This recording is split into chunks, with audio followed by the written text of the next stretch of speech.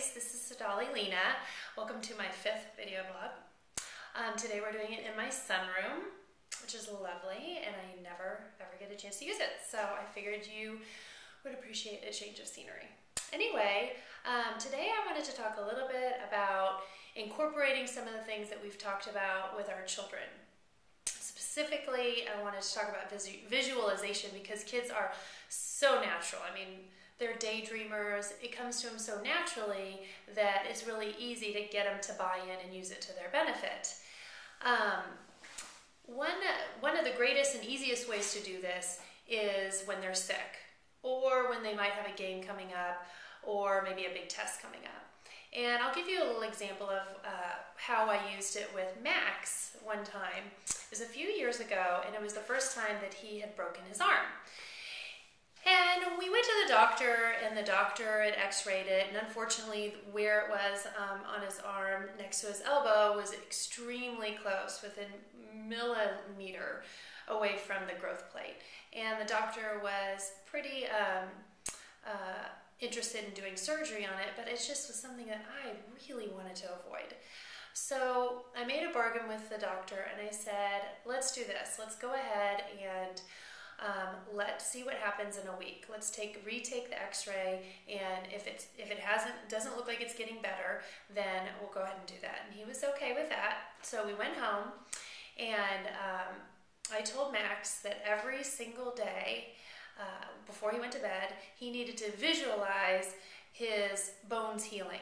And we went over it and exactly what to think about, and how to incorporate visualization, that you're telling the body to, heal a specific area and to focus on that area. Well, long story short, and I know he did it because he's just one of my kids. God love him. He does what I say. And he did it every single day, multiple times, more than likely. And when we went to the doctor a week later, the doctor was not all that hopeful. He went and took another x-ray, and the x-ray came back, and he comes into the room and he said,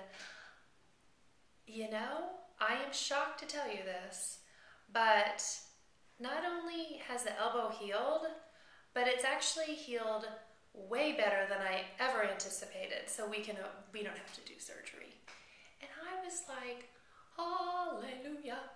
I loved that Max's hard work paid off, and whether you believe it or not, I don't know how you could discount the idea that him, day after day, paying attention to a certain area couldn't have provided great benefits. So anyway, I just wanted to give you that little example so that you can take that home with your kids, whether it's, they're sick. We do that a lot in our family, visualizing their body healing themselves, or there's a big test that's really, they're nervous about, that they visualize that they go in there confident and happy, and that all of the answers just flow to them really easily.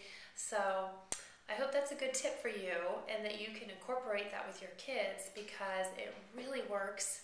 They really come to it easily. They don't laugh at it because it is so natural to them to imagine. And why not imagine something positive that's going to help them out? Anyway, have a great day, and I will talk to you later.